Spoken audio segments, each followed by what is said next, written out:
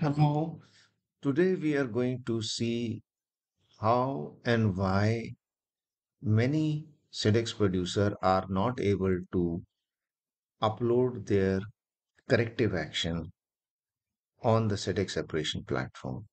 This happens because when the auditing company uploads the, the audit report and the findings, then there is one important step that the producer member or the factory has to do.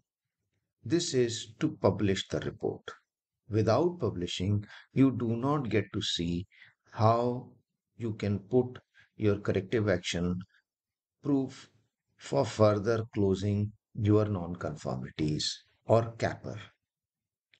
This is what we are going to see today. So once you log in, you arrive at this page after you click My Company, and then you have to go to your audits, My Audit. Once you click My Audit, a screen will appear which will look like this. It will have information of your audits when you scroll down. What you have to do is you have to go to the right hand side and click on View Audit, and there is a button called Publish. You can simply click here and publish, or you can click View Audit and another screen will appear.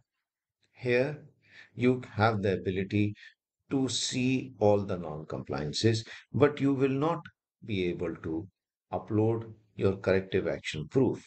This is because you have not yet clicked the publish button.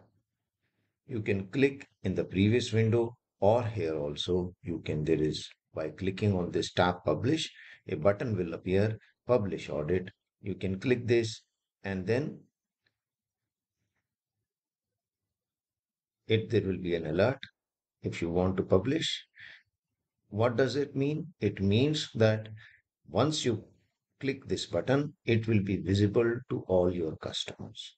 So be careful, review your report, review your findings, and then only click this button. After you click this button, and then once you go to the findings, then you will see it will reload and you will get add corrective action and dispute NC button.